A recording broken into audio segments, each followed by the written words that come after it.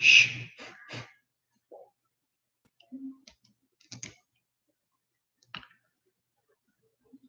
All right, good afternoon, boxing fans. Anthony with Bleacher Bums Gaming, and we are here with a feature Sunday match featuring the Brown Bomber Joel Lewis taking on the Black Ulan Max Schmeling in a 10-round heavyweight fight featuring Glory Days Boxing.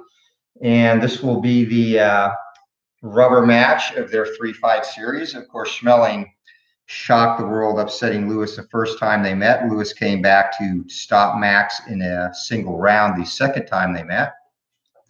So this will be the deciding fight, and we're going to get straight to the action here. So Joe Lewis has the Hail Mary trait, which is +1 to power behind the last 2 rounds of the fight. And hi, Bobby, how are you doing? Little Sunday afternoon boxing. Welcome to the fight. So if Schmeling is leading Joe Lewis and this fight goes a distance and gets to the last 2 rounds, Joe Lewis will have a boost to 1 of his power rating. Max Schmeling has no traits, and Lewis should be favored in this one based on ring generalship. He is a little bit better than Schmeling, especially with the 3-star bonus on the inside on a roll of 2. And that should be the difference in the fight. Hey, and Bobby, I'm using a new webcam, but I've defaulted to my laptop microphone because the webcam has a terrible microphone. So just checking to see how the sound is on your end, if it sounds okay. And we're going to get going in the fight. Stamina, Lewis comes into this, and he'll have a stamina of 85 and Schmeling stamina of 80. And we'll get right to the action. Round 1, here we go. Sounds good. Awesome. Thank you, Bobby. So 1 and 6, and Lewis again in the red corner. And that'll be outside 2 stars to inside 1. Lewis in control. And Schmeling will be on defense. 14 and an 8. So 14 from the outside, and Joe Lewis is going to land combinations from all angles. 4 punches land. And Schmeling's defensive roll is a 3. And he's actually going to block one of those to reduce that to 3 onto segment 2. Ring general check, and both roll 3s. This will be Schmeling in control offensively from the inside. Lewis on defense. And 49 for Schmeling. Short, hard punches land in close. 2 punches land, and Joe Lewis's defensive roll is a 5. And Lewis is actually going to add 2 to that. So 4 punches landed for Schmeling as we head to segment 3 of the first round. And ring general check. 3s again. It's going to be Schmeling on the inside in control. So 29, and this is going to be a possible knockdown as well. So 29 is going to be 1-2 with an uppercut. 3 punches land. And Lewis needs to make a chin check, 3 or less, and he goes down. That is a 12. He's okay. So on to the next segment. Lewis is able to take that. And Joe Lewis is going to get control here on the outside, 2 stars to 1. And 0-0, blistering 2-handed assault. 5 punches land for Lewis and a possible knockdown for him as well. Schmeling 2 or less, he goes down, and Schmeling is down. 1 minute and 10 seconds into this fight. KO check of 3. Is he able to regain his feet? And this fight is over. Just as they did in the second fight, Lewis blitzes Max Schmeling early, and it is going to be a 1-round knockout. The end coming in segment 4 of the first round, so we'll get an official time on that. 6. 1 minute and 14 seconds of round number 1. Joe Lewis, for the second time in their 3-fight series, annihilates Max Schmeling, and total punches landed in this brief fight was 8-7, so it was shaping up as a good match. But Lewis catches Schmeling with a big right hand, and just like happened in real life, I am Sporticus. Yeah, this was kind of a sudden ending, just like their second fight in real life. Schmeling actually was off to the better start here in the first round, controlling the action, and Lewis got that big right hand in, and Schmeling is not easy to take out. His chin rating against knockdowns while he's fresh is a 2, so a 2. And then actually 1 was rolled on that check and a 2 on his KO check, which is 3, also very good. And that's how quick it ended. So 1 minute and 14 seconds for round number 1. And Joe Louis is the victor over Max Schmeling. And that is a very quick Sunday afternoon fight featuring Glory Days Boxing. Again, a game release is going to be in May, looking no later than the second week of May, so sometime within the first 2 weeks of May. We have the first print set back from the printers, and I'm going to go pick up the rest of the first order tomorrow, actually. So we'll be ready to go and start putting game boxes together. But I was hoping this fight would highlight the game a little bit more, but didn't turn out that way. So Joe Louis will look to move up the ranks, and I Am Sporticus, thank you very much. Very excited to be releasing this. And while we have a little bit of extra time, are there any particular heavyweight fighters that you want to take a look at their card maybe? We can go over their card or anything like that at all. In the initial release, the only I guess prominent fighters that aren't going to be included in the first release. There will be a supplemental release later, but I had to leave out 3 champions in the initial cut. Larry Holmes will not be in the first release, nor will Jess Willard or Jack Sharkey. So those 3 champions and some other prominent fighters, such as Young Stribling, as example, won't be in the release as well. But I think what we'll do, the next fight we're going to do on the channel, do a quick preview of that, since again this fight ended so quick. Next fight on the channel is going to be a what-if match that never happened between Muhammad Ali and Teofimo Stevenson. So we'll do a quick preview of that fight. And Al, Red Sox fan, it was a quick one. You go back and see, but Joe Louis, similar to what happened in real life in their second fight, Max Schmeling had the early advantage, and then 1 minute and 14 seconds into the first round, Louis caught Schmeling with a big right hand, and he went down and did not get up. So quick knockout for Joe Louis. And hope you're having a happy Easter as well, my friend. I Am Sporticus. Yes, Tommy Morrison is in the initial set.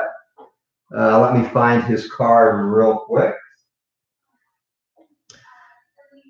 I have all 100 boxers laid out here on my table, sorting them. So before we do the preview, here's Tommy Morrison's card. And traits come into play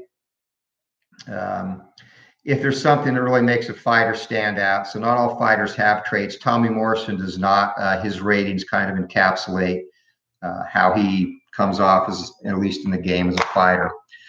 So Morrison, he is an upper, I guess, amongst the all-time greats. He's an upper echelon fighter, but a couple of steps below fighters like Ali, Louis, obviously. He scores on the inside literally 50% of the time. On the outside, not as proficient, about 45% of the time. And some things that'll stand out, of course, his power. When he is fresh, he has a power of 6, which is actually very solid. It's the second highest power rating you can get in the game. His weakness is going to come his chin, and a lot of this has to do with his training habits. You can see his stamina 60. That's not extremely good. He can get caught. He's a little bit harder to knock out, but he does go down. And TKO rating, which is his will rating, is about average. Actually, is all cuts, and not a very big foul rating or a low foul rating. So a clean fighter. And you can see defensively, it's about 50-50 on a chance. He can block punches on a couple of rolls. He'll add, which his defense was kind of erratic. So that does take that into account. And then his cut and swelling, he did cut a tendency to cut a little bit more. He could suffer gashes a little bit more easier than average fighters. So that's Tommy Morrison's card.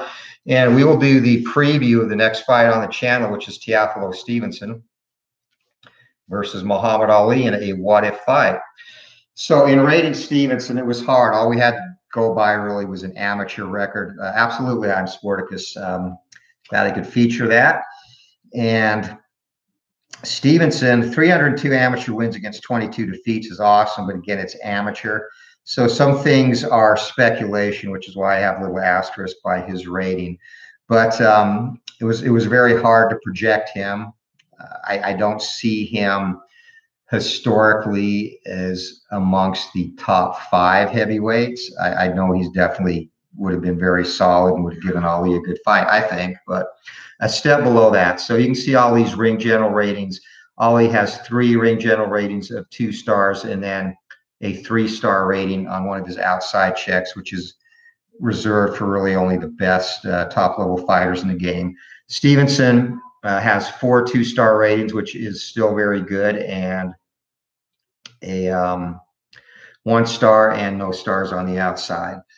So his ratings are definitely solid and right up there with anybody's in the game. In terms of punches landed, punching accuracy, from the outside, Ali a big advantage, lands roughly 62% of his shots from the outside to 53%. And inside, Stevenson's a little bit better, 48% land percentage to 46%. Both were better on the outside. Chin, power, definitely an advantage to Stevenson, 5-4 for Ali. Chin, Ali won against knockdowns and 1 against KOs. And Stevenson also very good chin, 2 against knockdowns, 1 against KOs. Ali is a little bit better chin-wise when he is fatigued than Stevenson. And then TKO checks, their will ratings, both very low, both hard to cut, and both clean fighters overall. The stamina factor, that was kind of a tough one to rank because we don't have any measuring stick. So going just on the transition from fighting 3-round fights to 10 or 15-round fights, Stevenson stamina 70, Ali, of course, conserved his energy very well in the ring, was very efficient in his punches, so he is a 90. Defensively, Stevenson, not amongst the good defensive fighter, not great. Blocks punches on 1-3, adds a punch on 4-5. Ali is exceptional, blocks punches on 1-3, 1, and 4-7. He'll block 2 punches. One of the best defensive fighters in the history of the heavyweight division, of course. Counter punching, Ali a little bit of advantage, lands on 1-7 on a 1D20. Stevenson only 1-5. And fouls, both very, I guess, nondescript there. And neither fighter actually identical in their cut and swelling ratings. So that is the matchup. In terms of traits, Ali has the rolls with traits, slips punches well, so he's going to reduce Stevenson's power to a 4. And that just represents the ability to flow and go with the very end where the impact comes with a punch and not take the punch full on solid. Stevenson is a headhunter, and that'll actually be an interesting trait as it relates to this fight and Ali's defense. For headhunters, outside punches can't be blocked. So whenever Stevenson lands on the outside, and that represents how efficient he was with his jab and straight right hand in scoring, getting punches in. So in that situation, he's actually, if he can keep the fight on the outside and win the ring general checks, he's actually going to have an advantage over Ali there, which will definitely come into play. And outside of that, that's probably the 2 biggest things, how their traits are going to interact in this fight. Prediction-wise, I'm thinking Ali in a decision. I predict a 10-round unanimous decision in this. Should be a very interesting and entertaining fight, though, so looking forward to putting that on. So that is what's coming up next on the channel in terms of featuring Glory Days Boxing. And again, sorry for those that missed this. This was a very quick outing as Joe Louis. And again, the replay on that, Schmeling had the advantage early in the round. Actually had an advantage of punches landed of 7-3. And then Joe Louis caught him with the right hand. Schmeling failed his chin check for the knockdown, and then again failed on the KO chin check, and it was over. Minute 14 seconds in, Schmeling takes out, or Louis takes out Schmeling. And that's going to do it. So a little bit of filler time there. Again, within the first 2 weeks of May, the game will be released, and definitely appreciate everyone who has expressed interest. Very excited to get this out, and look forward to seeing the reception and taking feedback and doing whatever I can to make the game better as well. So thanks a lot. Hope everyone has had a great Easter, and if you blinked and missed it, sorry. But until next time, keep gaming and keep rolling for that knockout, and have a great day, everyone. We'll see you later.